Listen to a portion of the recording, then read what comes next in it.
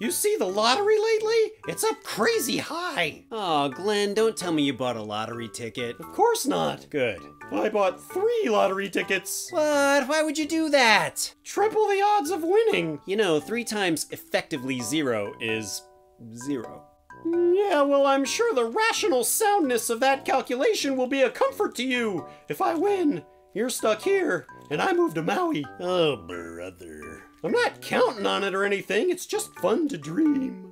You could dream it the same without wasting money on tickets. A ticket is the material talisman in which the spirit of the dream resides. Whatever that means. Is that seriously what you would do? Just screw off to the beach forever? Shit, yeah, you think I'd just stick around here? I think a life of pure leisure might get boring.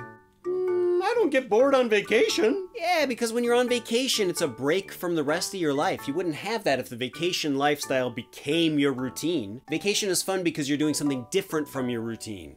Nah, I think it's fun because you're on the beach. Whatever. Sipping sangria. I'm not crazy about wine, actually. And yet, ironically, you seem to love to wine. Glenn.